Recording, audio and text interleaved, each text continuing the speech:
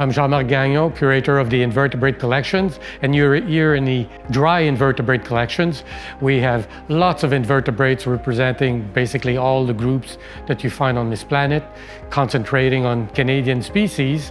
But just as an example, in this room we have the insect collections with 1.6 million specimens, and we have mollusks, crustaceans, sponges, and echinoderms, so many species, probably in the hundreds of thousands samples, specimens.